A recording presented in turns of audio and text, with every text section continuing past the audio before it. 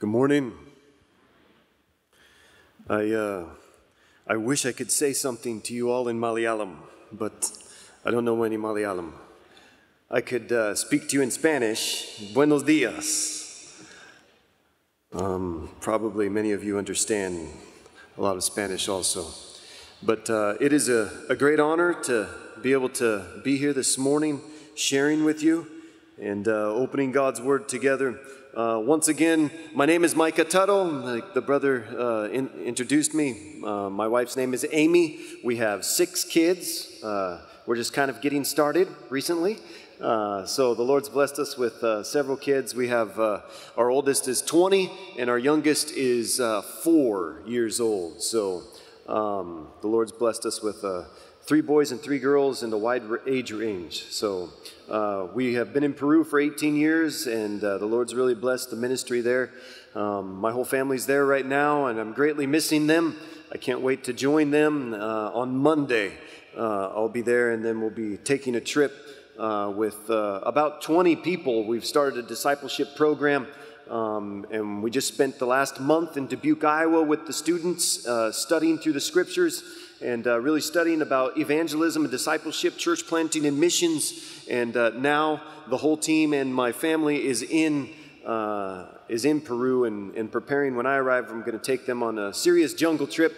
We're going to have about a 100-kilometer trek where we're going to go from village to village to village. We're going to be crossing rivers and slogging through the mud and eating monkey meat and wild boar brains, and it's going to be an exciting time.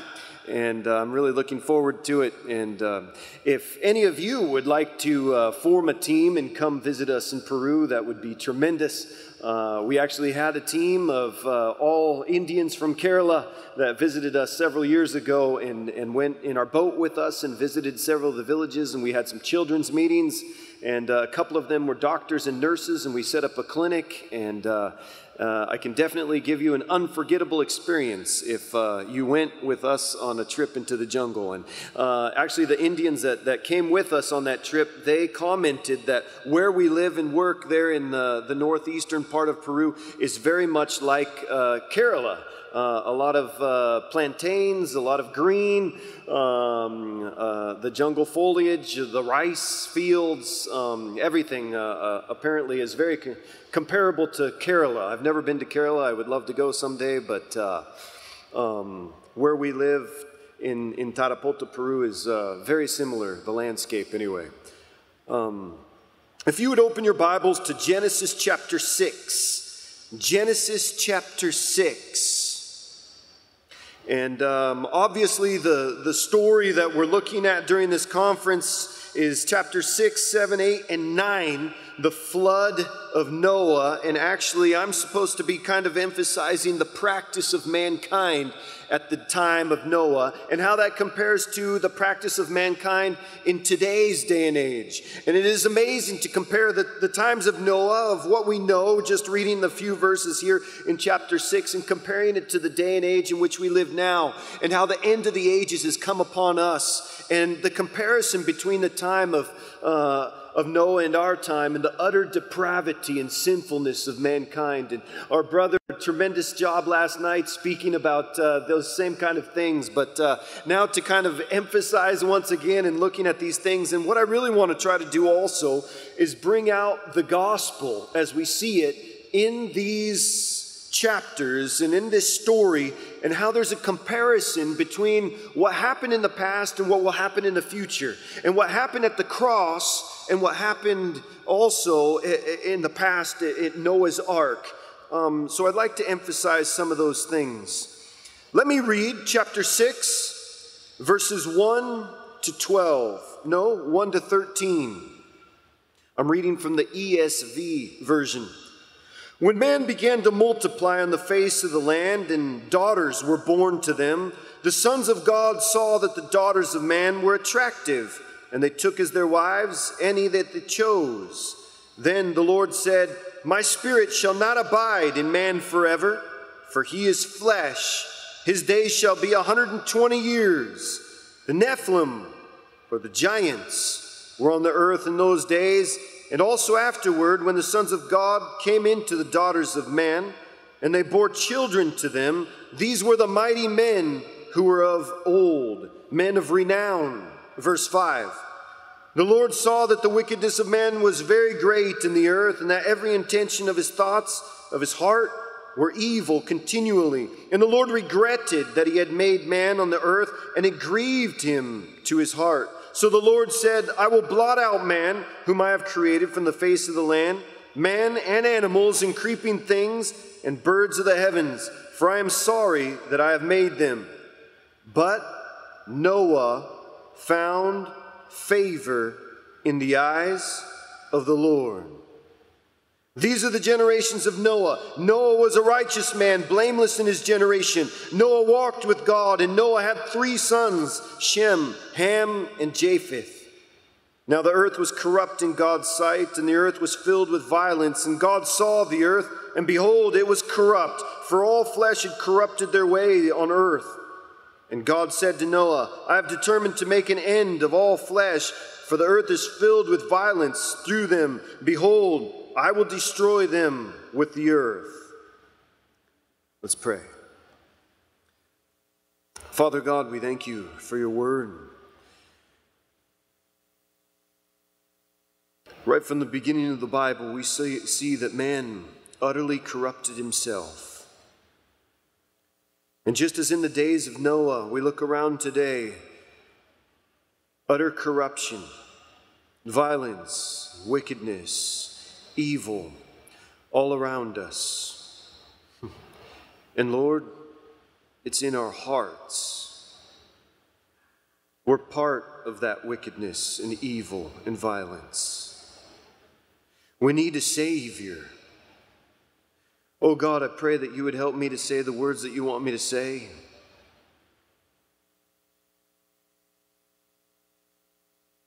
Just because we're at a conference where a bunch of believers have gathered together does not mean that all are believers. There are unsaved people that are listening to this message and that will be here this weekend. And we pray that you would convict by your Holy Spirit and by your word.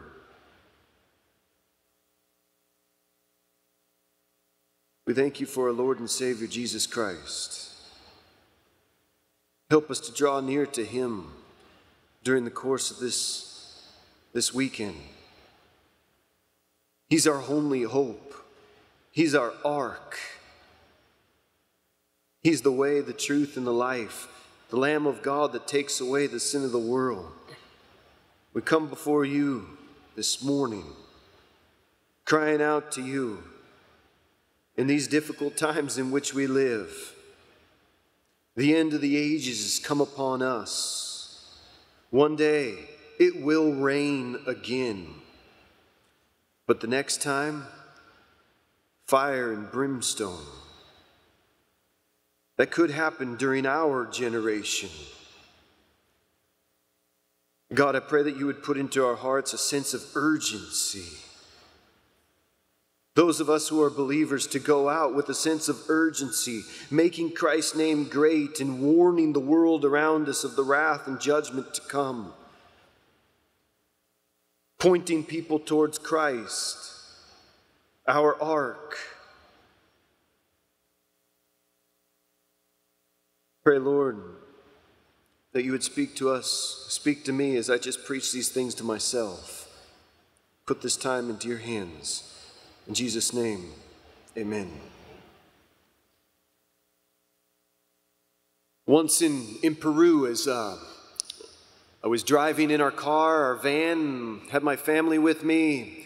All of our kids and a couple of Peruvian brothers and sisters were in our 12-passenger van, and we were driving from a town of Moyobamba to Tarapoto. It was about a 2-hour drive, and it's a paved road. Actually, that section is very well traveled. And I was going around one curve, and there was a whole bunch of cars that were parked there, and a whole bunch of people that were outside of these cars, and everybody was waving at us wildly and yelling at us to stop. Parense, parense, telling us to stop. And I thought, these people are crazy, huh? why would I stop? And I kind of thought to myself, they must run a ride or something. And our van was full, so I just continued on. And I went around the curve, and I kept on going around another curve. And then around that curve, there was a couple of other people that were waving at us wildly and saying, stop, stop. And I thought, man, the people in this area, they must be drinking, they must all be drunk, or maybe the water has something funny in it. And they're all trying to call for me to stop. And I thought, well, I don't have any room in the van to take anybody, so I kept on going around the next curve. And there a woman ran out of her house, and she was yelling and waving at us to stop. And I thought, man, everybody in this area here, this sector is crazy. I came around the next curve, and there were big rocks that had been placed on the highway. I slammed on my brakes and came to a stop, and there were about 6 men in ski masks with machine guns. And they had about 10 people all on the ground, tied up. We had driven into an assault.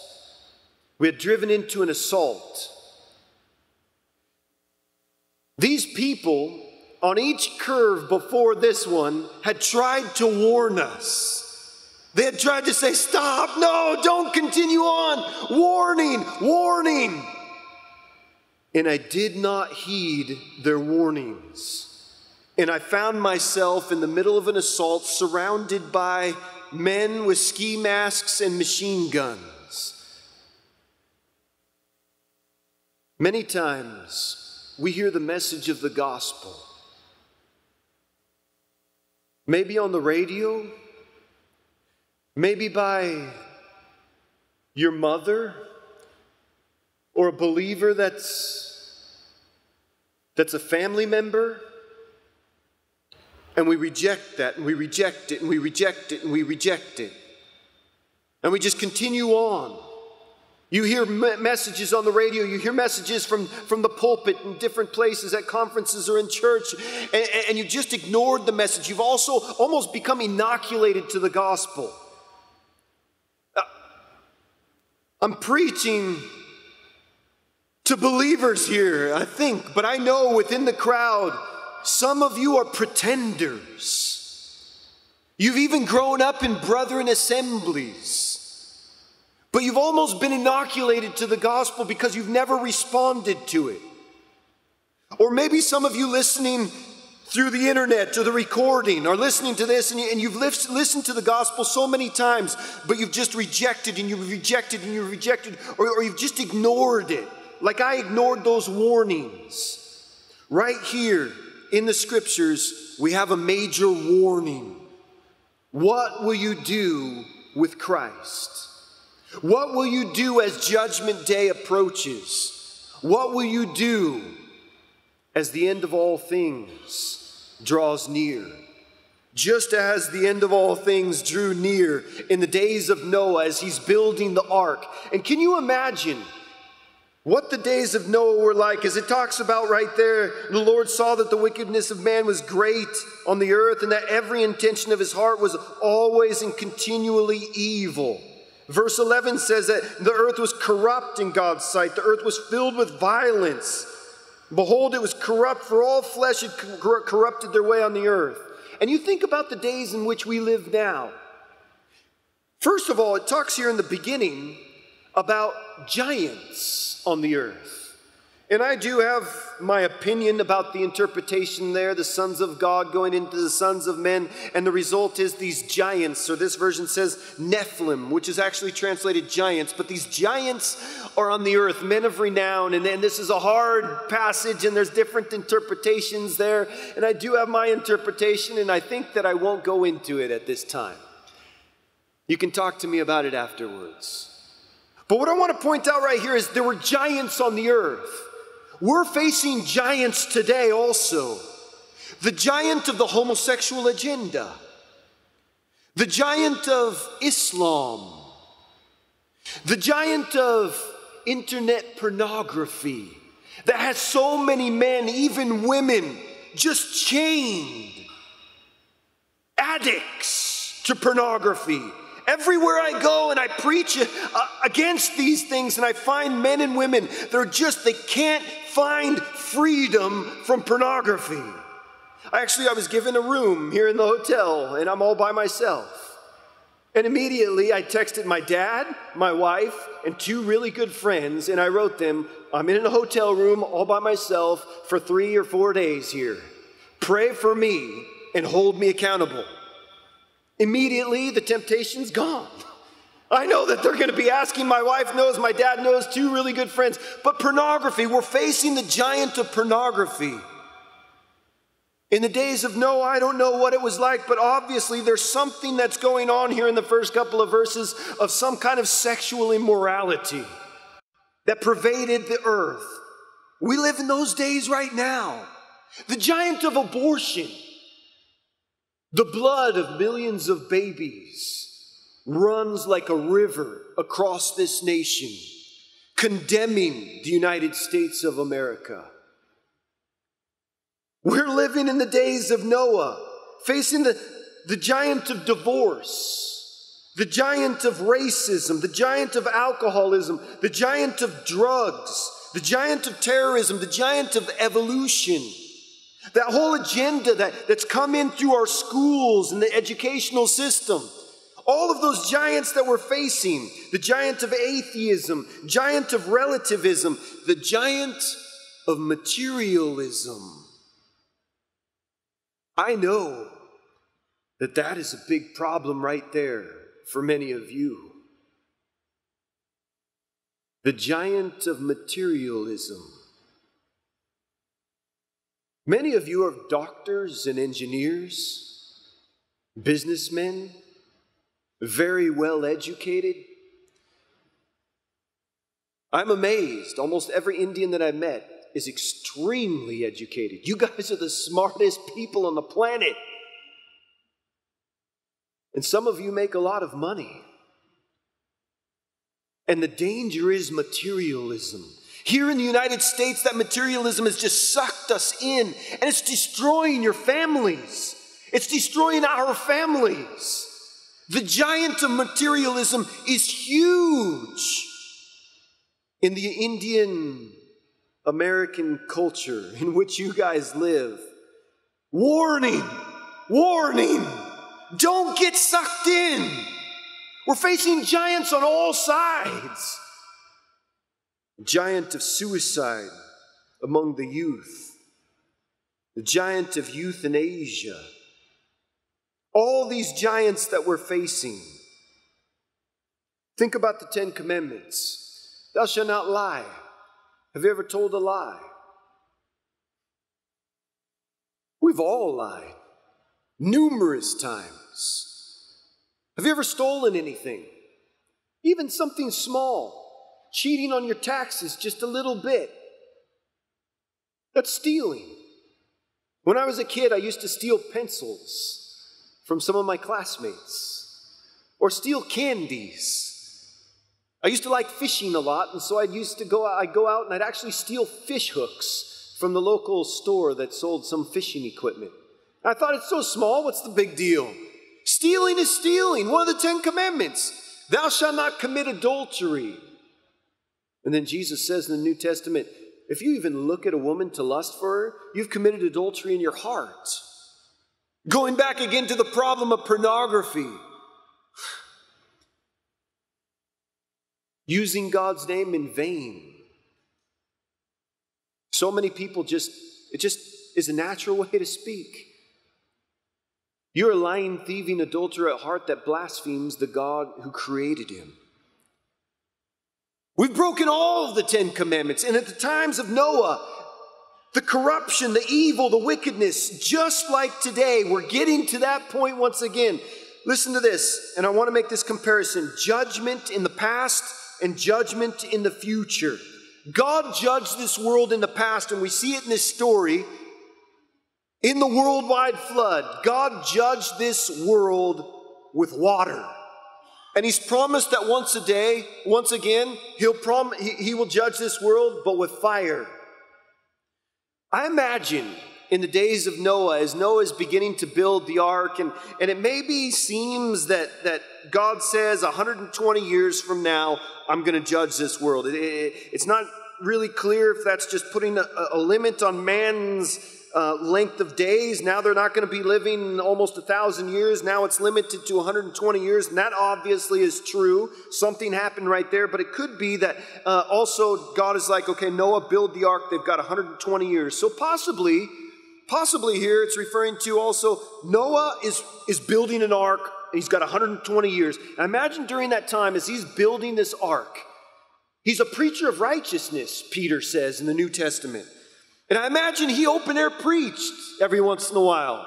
Maybe he went to a certain street corner or the main square in his town and he would open air preach and the people would gather around and they like to listen to Noah. Noah was a good preacher.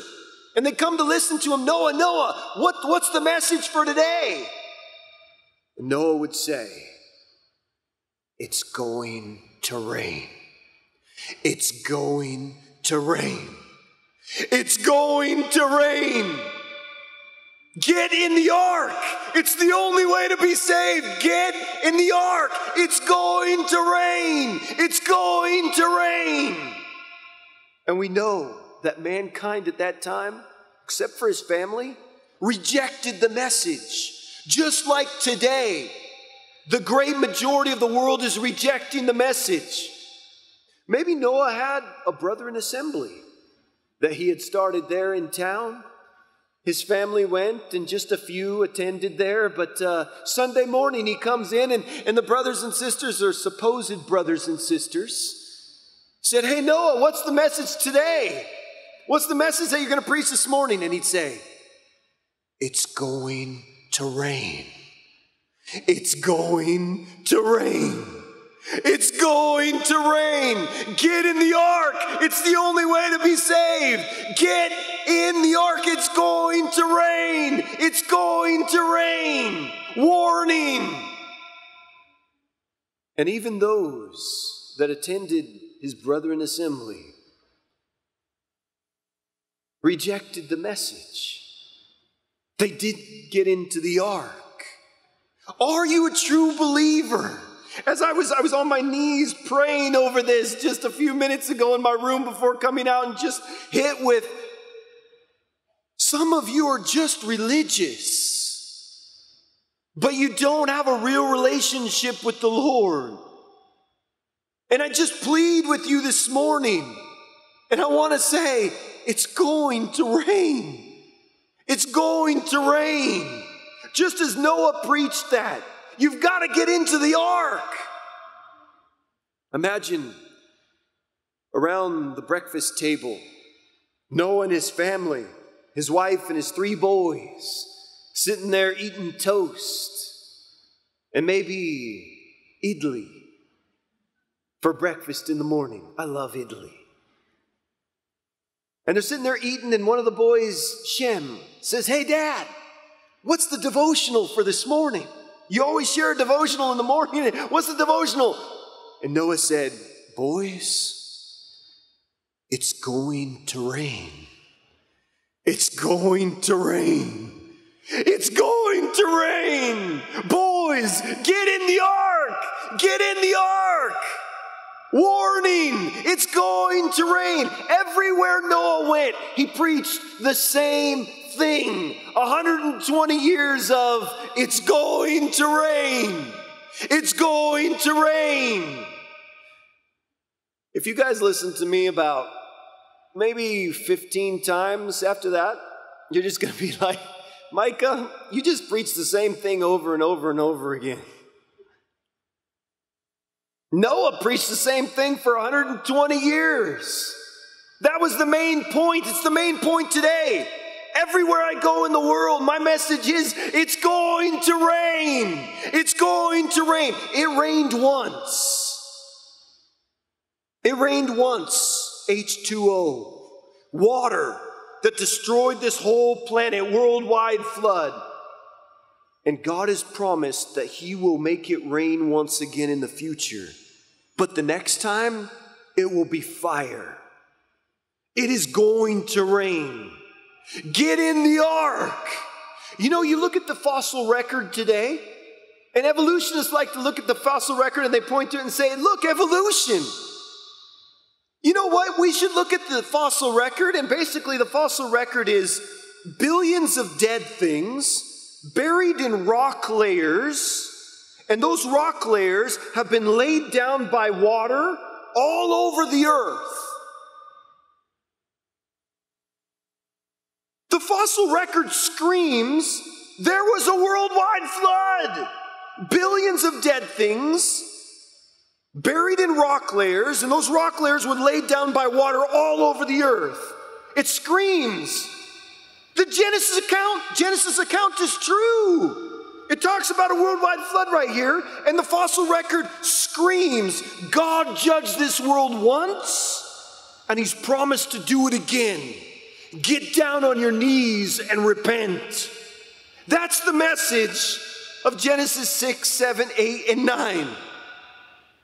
The message of the fossil record. It's not evolution. The message of the fossil record is, God judged this world once. He's promised to do it again. Get down on your knees and repent. Let me read in 2 Peter chapter 3, verses 5 through 7. And the earth was formed out of water and through water by the word of God, and that by means of these the world that then existed was deluged with water and perished. But by the same word, the heavens and earth that now exist are stored up for fire, being kept until the day of judgment and destruction of the ungodly. It's going to rain. It's going to rain. It's going to rain. Repent. Repent. Repent. This was Noah's message. It should be our message. Oh, do you feel the urgency? As I read the scriptures and study and memorize and spend time praying, and just the urgency, the end of the ages has come upon us. Brothers and sisters, this ought to inspire us to go out with the gospel, preach the word, get out of the bubble of our brethren assemblies. Preach the gospel, make disciples, plant churches, missions. It may be that the Lord returns during our generation. Are you ready? How will the Lord find you living? Noah, right here, it says in verse 8, Noah found favor in the eyes of the Lord. Man, I want to be like that. Micah found favor in the eyes of the Lord. Not because of anything that I've done, only by the merits of Jesus Christ. Put your name in there. Roji found favor in the eyes of the Lord. Benoy found favor in the eyes of the Lord. I can safely use the name Thomas. Thomas found favor in the eyes of the Lord. Be that man. Be Noah in our generation. Judgment fell on the earth at that time, just as judgment will fall on the earth in the future. And we just may be living in that generation where judgment falls on the earth once again in the form of fire and brimstone.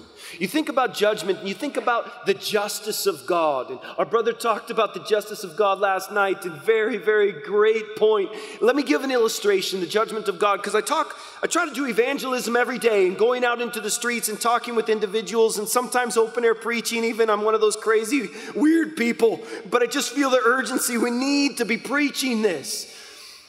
Several times I'll talk to people and they'll really kind of chafe against the justice of God and really emphasize, no, God is love, and so everybody's going to be saved. Yes, God is love, but the other side of the coin is God is just. You know what? The scariest doctrine in the Bible is this. Kind of hold on to your seat. This might scare you so badly that you fall off of your chair. So hold on. The scariest doctrine in the Bible is this: God is good. Nobody fell off their chair.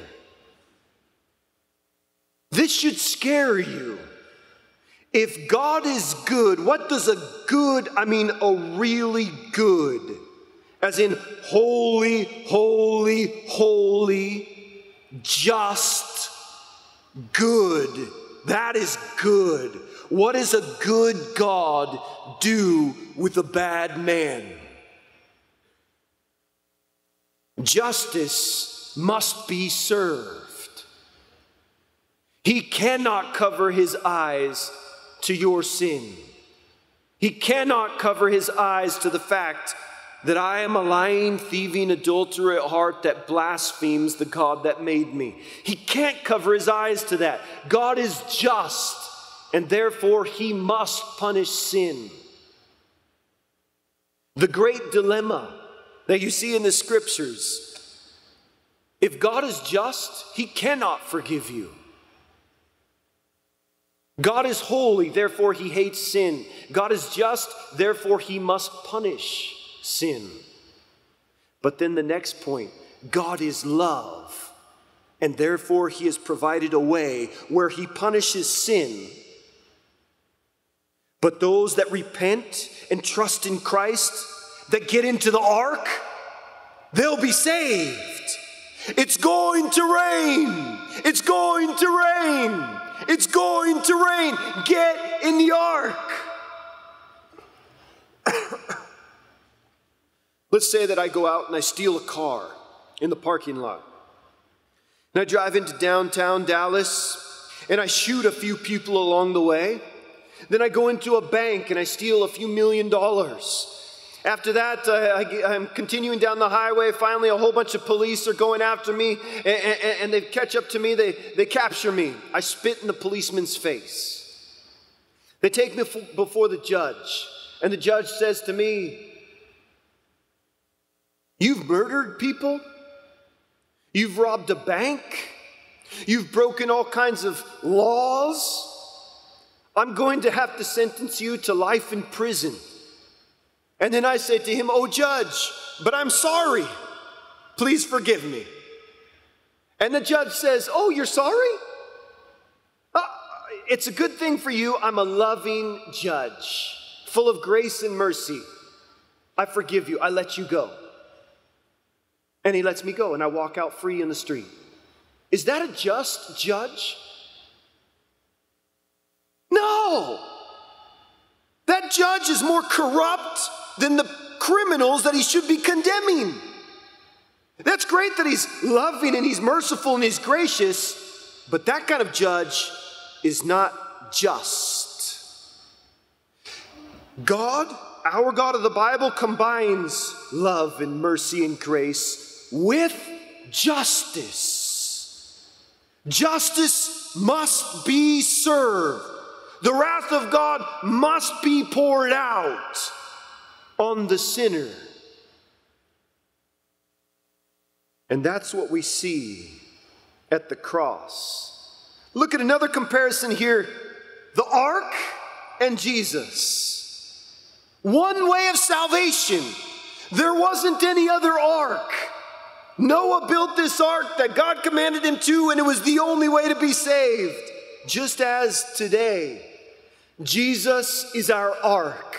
There's no other way to be saved.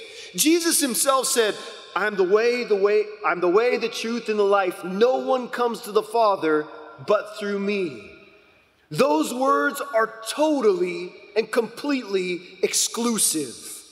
He excludes all other religions, all other ways, all churches, all methods of trying to be good and do good and try to get to God. Jesus says, I am the way, the truth, the life. No other name given among men under heaven by which we must be saved. Only through Jesus, one mediator between God and man, the man, Jesus Christ. The Bible's very clear. One way. One ark. Noah preaching, it's going to rain. It's going to rain. Get into the ark while there's still time. Just like we should be preaching today. It's going to rain. Get into the ark. You know, basically there's two religions in the world. Two religions in the world. One that has 1,000 names. Buddhism, Islam, Shintoism. All kinds of names that you can, even different branches of Christendom. Catholicism, I'll just say evangelicalism the way it is today. It's a big joke. Mormonism, Jehovah's Witnesses, all these names that you could put for religion, and basically they all say the same thing: be good and do good, and in the end, you'll be all right. The other is biblical Christianity that teaches it does not matter how good you are, how religious you are. You have still broken God's high commands and requirements. All are under sin and all need to get into the ark. Jesus is the only way of salvation. That's the message of the Bible. Come to Christ. He's mighty to save. And that's the message right here. Get into the ark. Get into the ark. Once at our house in Peru, in the jungles of Peru where we lived. Now we're based here in the States, at least for a time. But once in our house, we were asleep at about 2 in the morning, sleeping in our mosquito net. And there's a wall around our house, which is also a Bible institute that's functioning, the students down below. But there's this wall around the house. And once at about 2 in the morning, I heard this noise at the window to our house in the kitchen, at the window in the kitchen. And so I woke up and I went into the kitchen. And I went to that window and I pulled back the curtain. And I found myself nose to nose with a thief that was trying to get into the window of the house. He had climbed up over the wall and he had snuck around to the back of the house and he was going into the window of the kitchen. And so when I pulled back that curtain and I found myself nose to nose with this thief, I screamed, "Ah!" And he screamed, "Ah!" And he went running and he jumped over the wall and went running down the road and he escaped. You know, if you want to visit me, you need to come to the front door. Don't jump over the wall and try to find a different kind of a window that you can get into the house. And come at a proper hour, not at 2 in the morning. I'll open up the front door, you can come in, it'll be a great time, we'll have a great conversation, it'll be wonderful. That's like the religions of the world. They're trying to create some back door into heaven. Or trying to get in through a different window. When Jesus says, I am the door. Jesus is the only door, no other door. The ark was the only way that this generation in the time of Noah could be saved, just as Jesus is the only way that we can be saved during our generation.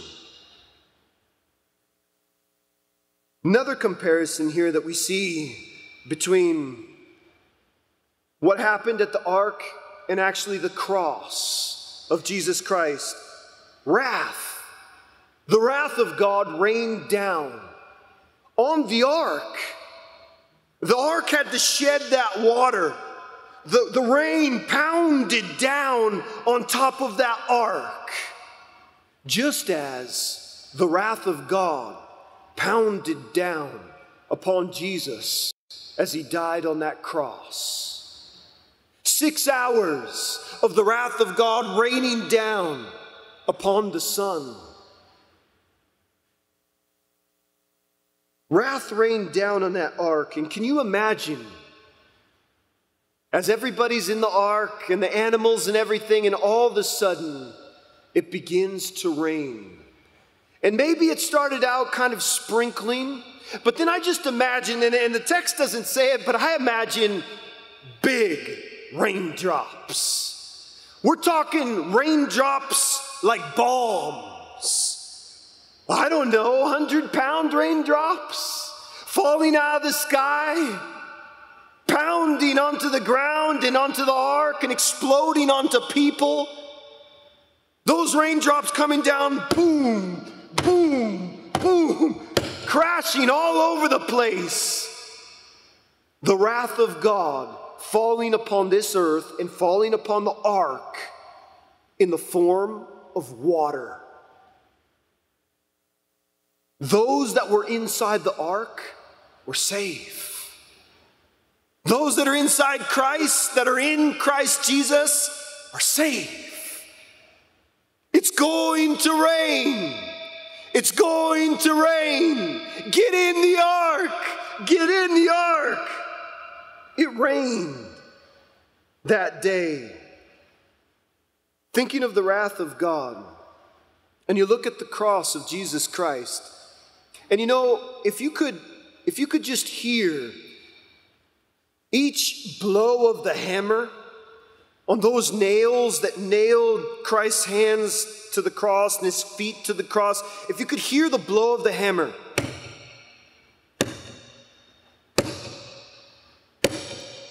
every blow of the hammer, you should hear, God punishes sin. God punishes sin. God punishes sin. God punishes sin. Because that's exactly what was happening.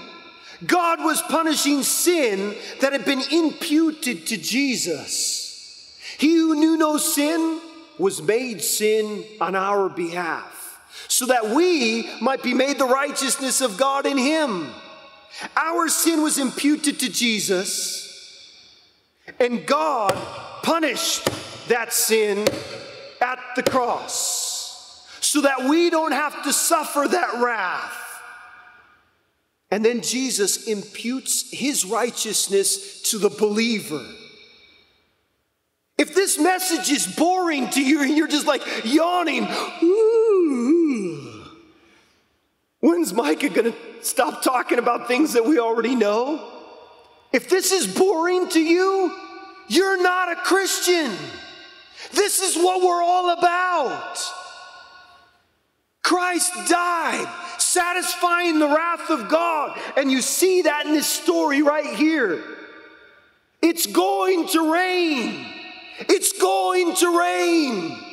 The wrath of God was poured out on this earth one time about 4,000 or 5,000 years ago in the form of H2O, water. And God has promised in his word, he's going to make it rain again. Are you in the ark? If you're in the ark, you're safe from the wrath of God the Father. God the Son paid it all. You think of the days of Noah, and at this time, all of the sinfulness and wickedness. And then you look at Romans 1, and those things are happening today.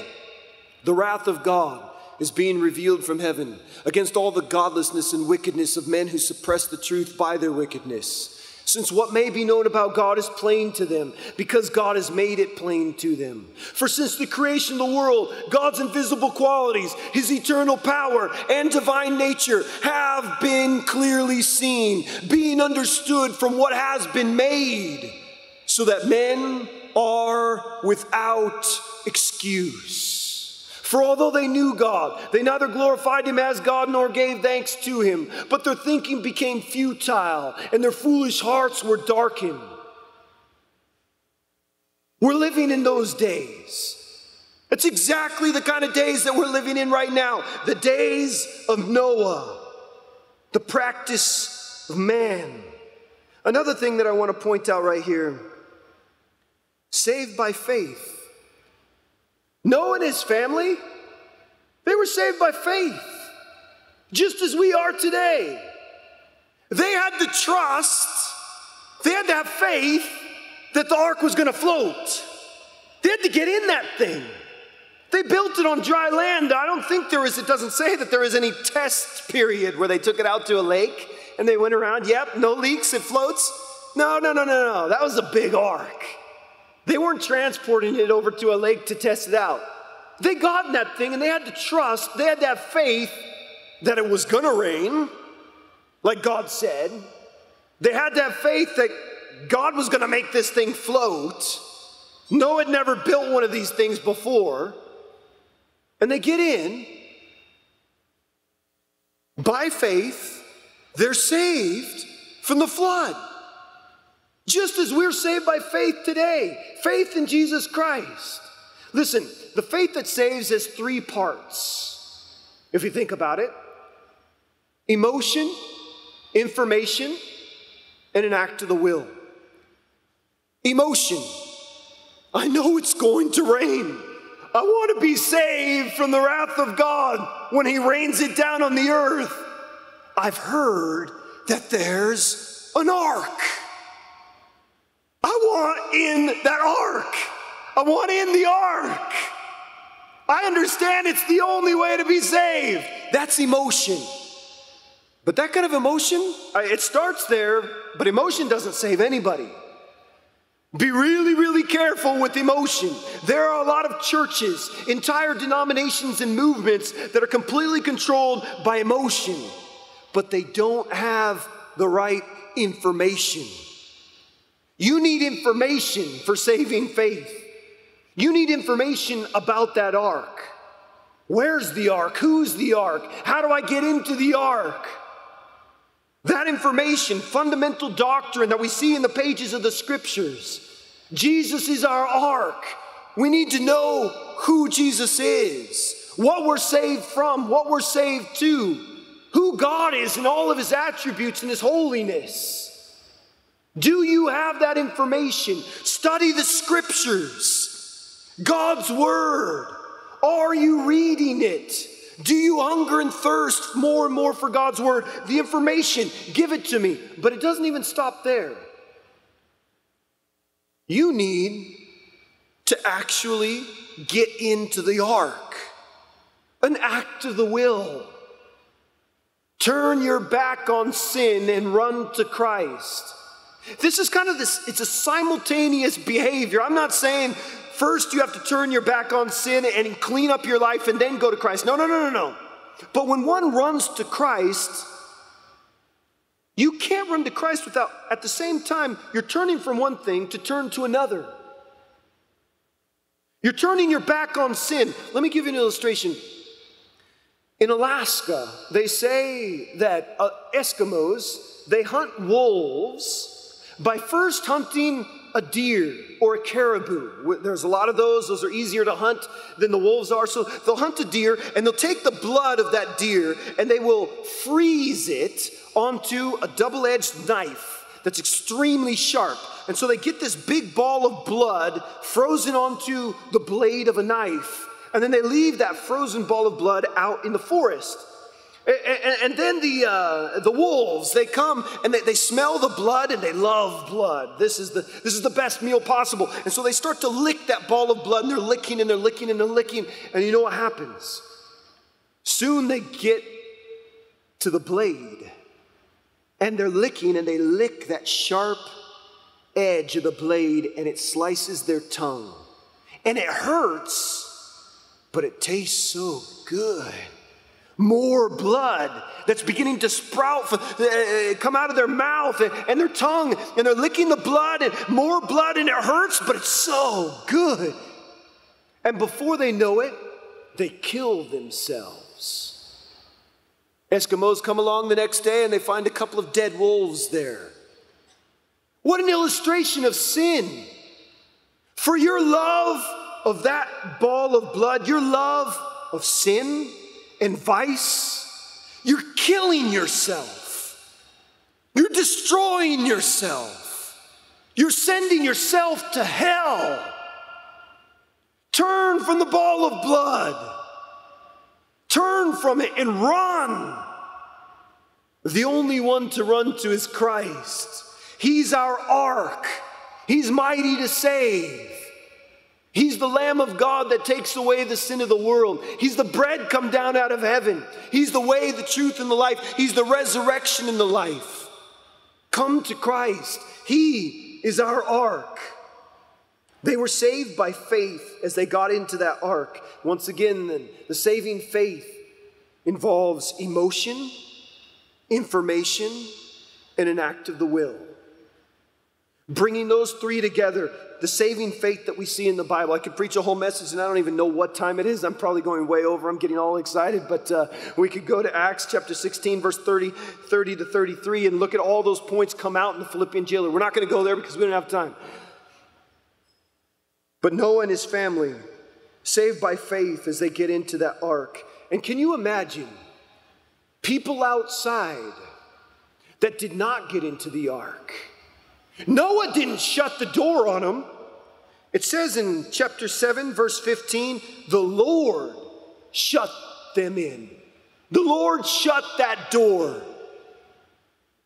And everybody that was outside, friends and family of Noah, those that maybe attended his brethren assembly, where they spoke Malayalam once in a while? I don't know.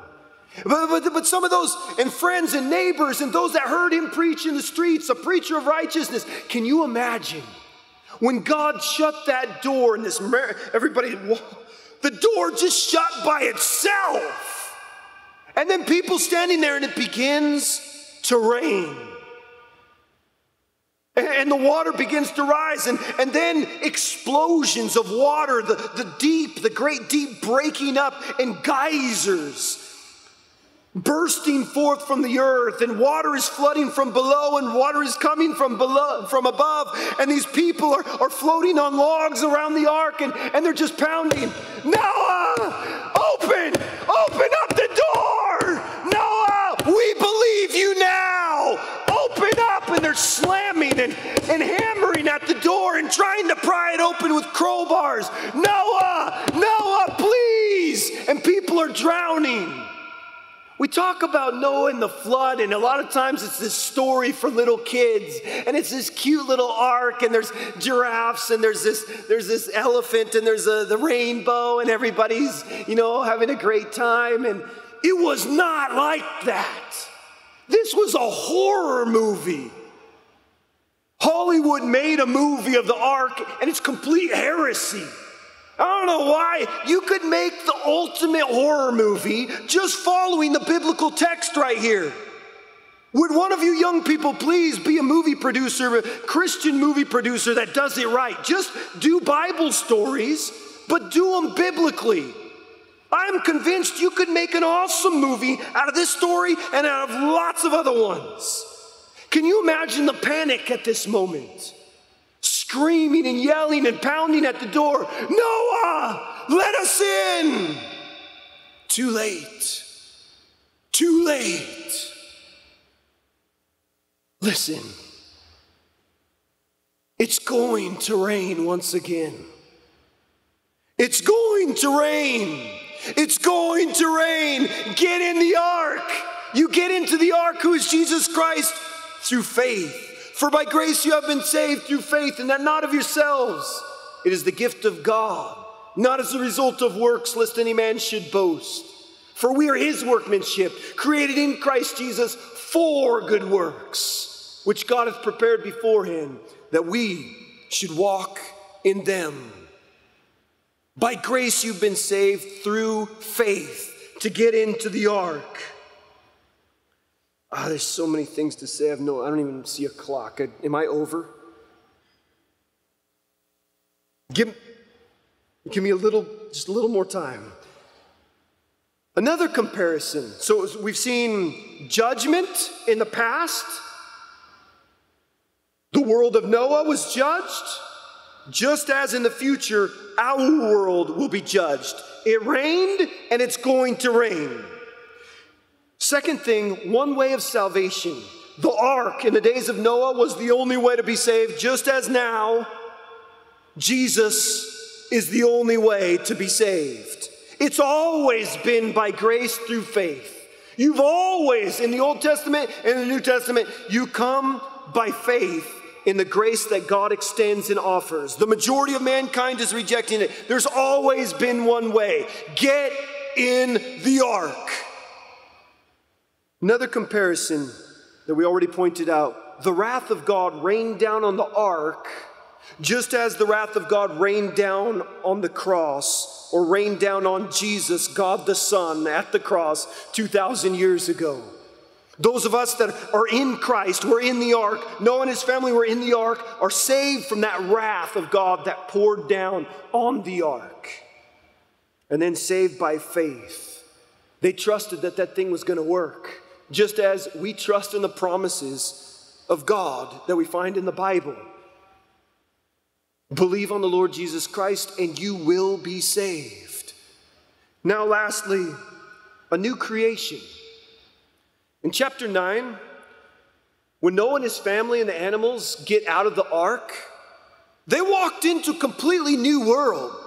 Yes, it was the same planet, the same earth, but it was totally different. A worldwide flood would rearrange the continents. It seems that before this, all the land mass was in one area and the rest of the planet was seas. I don't know for sure, but that's what it seems like. And after the worldwide flood here, you can almost see how, looking at a globe, how the land would fit back together. But a worldwide flood, dividing the continents, as the waters receded, carving huge canyons, the Grand Canyon, maybe forming mountain ranges. Everything on this planet was completely remolded and formed and shaped by a worldwide flood. Just as a believer in Jesus Christ, you're a new creation. Noah and his family walked into a new world, just as you as a believer have walked into a new world. 2 Corinthians 5:17, the old is gone, the new has come. We're new creations in Christ. Noah and his family walked into a new world. Start over, a new world. You as a believer have walked into a new world.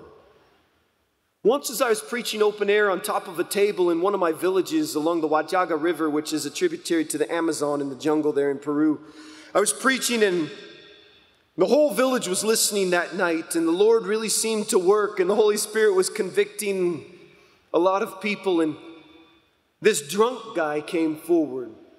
I didn't even ask for an altar call. I was just preaching, and this guy came forward, and he was just weeping. And he got down on his knees, and he was repenting of his sins, and he was crying out to the Lord for deliverance. And I talked to this guy for a few hours afterwards, and he was broken. He was drunk, and so I kind of thought, I don't think that this is real, but the Lord can do miracles in people's lives. And a month later, I visited that village, and the man was transformed.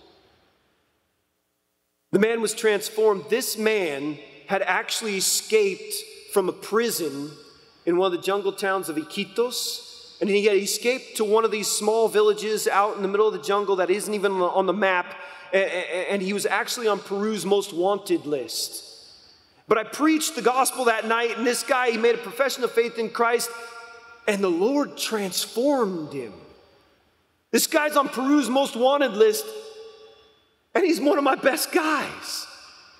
The guy loves his wife, he loves his kids. He actually named one of his kids Micah after me. So he's got to be a great guy. Completely transformed guy.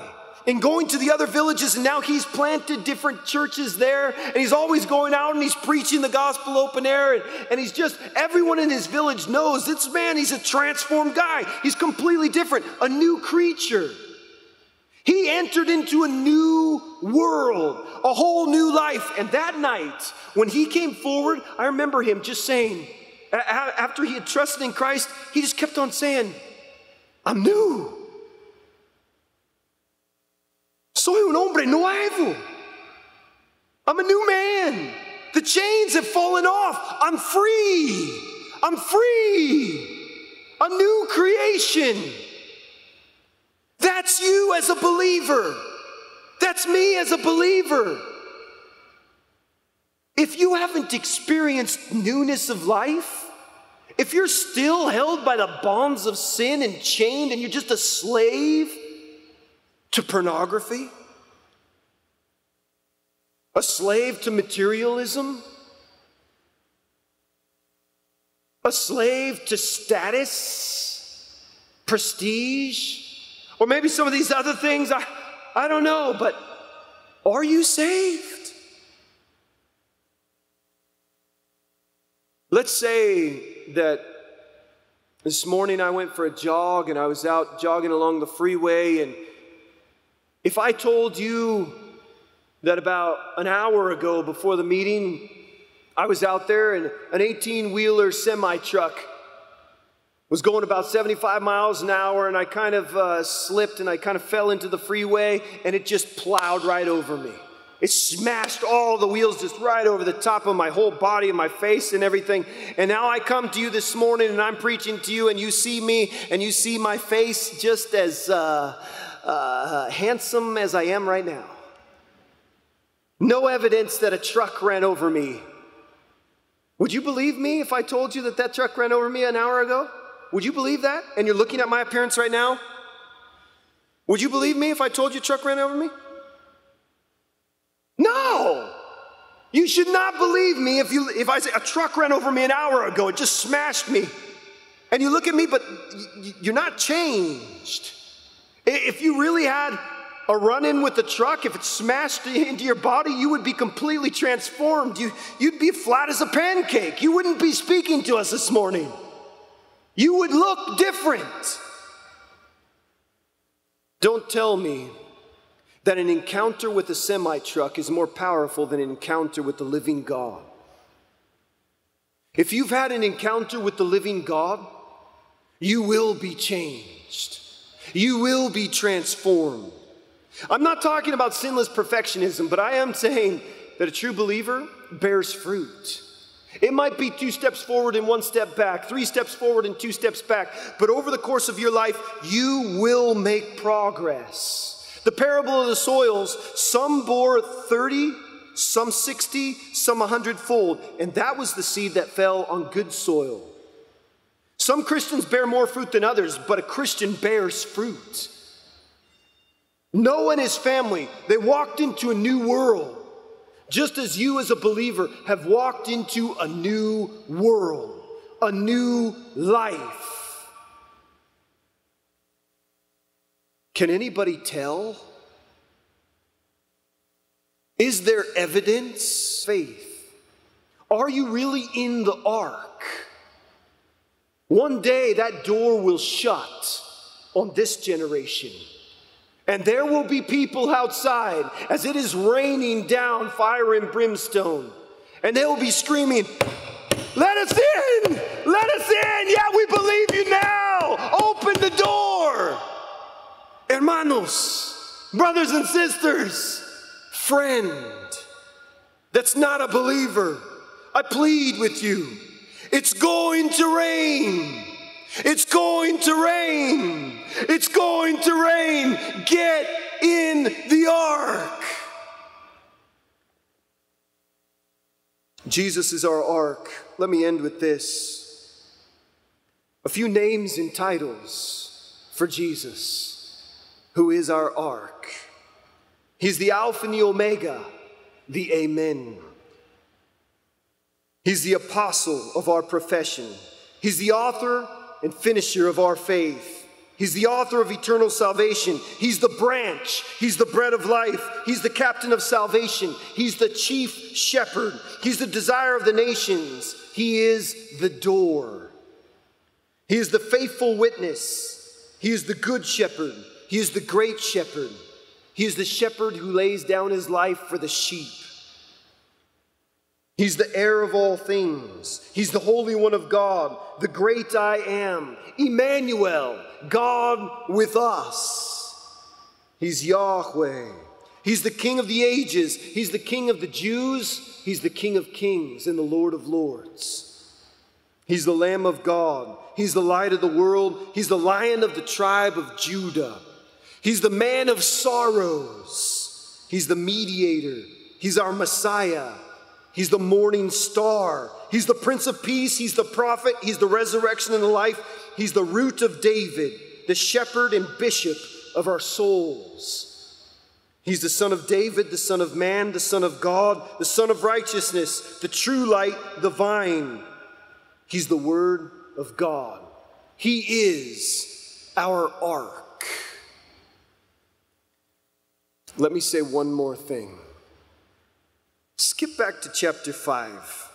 This is extremely interesting, Genesis chapter 5. I know I'm going long, but don't worry about me. I'm not tired.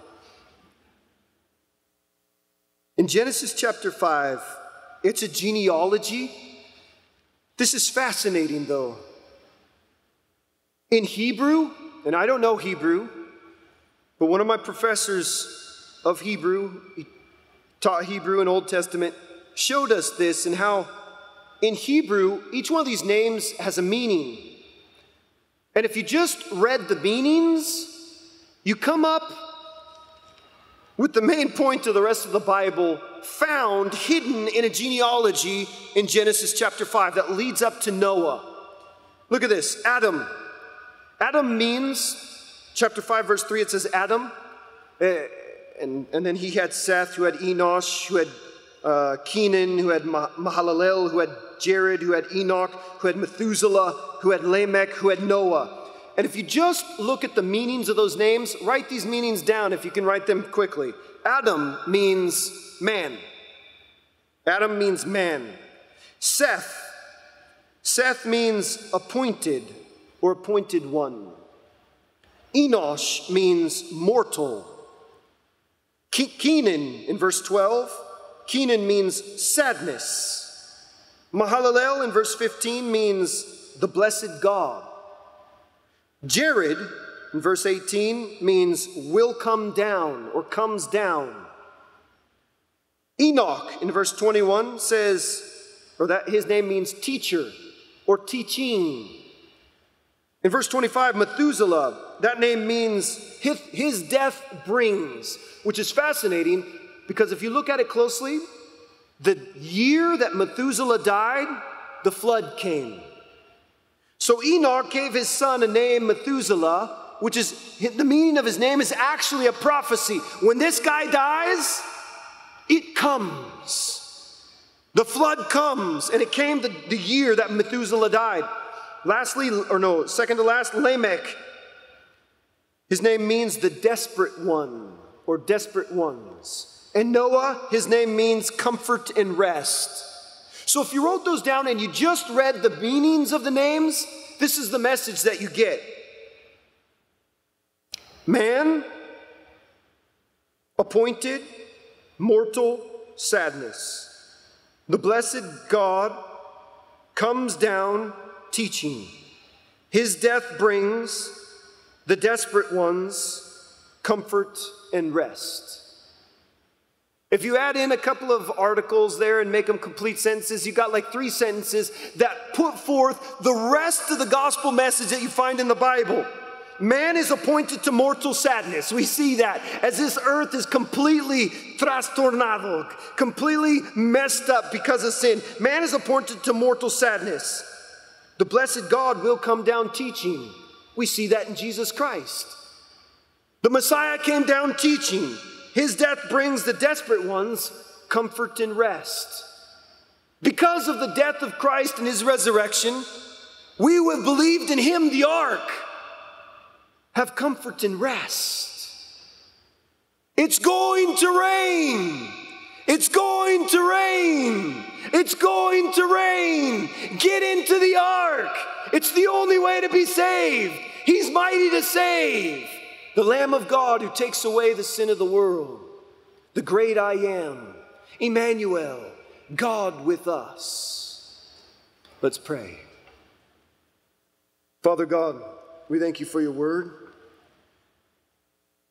Thank you for each one that is here. But Lord, I pray that you would not leave us comfortable, that you would not leave us in peace until we've truly come to the ark and entered in. Lord, there's some here this morning or some listening through the internet that have not gotten into the ark. I pray that you would not leave that man, woman, boy, or girl in peace until they enter into Christ. Combining together those three things of a saving faith: emotion, information, and an act of the will.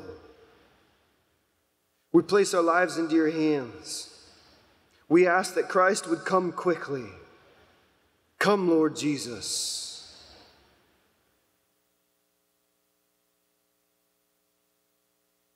Pray that you would work in our lives and in our hearts and convict us of sin. And we pray that we might live in the newness of life that Christ brings, being born again. Pray that you would do something great in our generation, that you would spark revival in our assemblies, in our families, in our personal lives. Lord, I pray for the men, that men would be raised up like Noah. Noah found favor in your eyes in the midst of that wicked generation. Oh Lord, raise up men like that would be preachers of righteousness. Pray that you would spark revival, not man-made or fabricated, but something that you do by the power of your Holy Spirit based on your word. We thank you for what you're already doing. Convict us of sin and help us to live victoriously in the power of the Spirit. We thank you for this story of Noah and the ark, and we pray that you would help us as we continue to consider these things throughout the course of this weekend. We put our lives and the rest of these days into your hands. In Jesus' name, amen.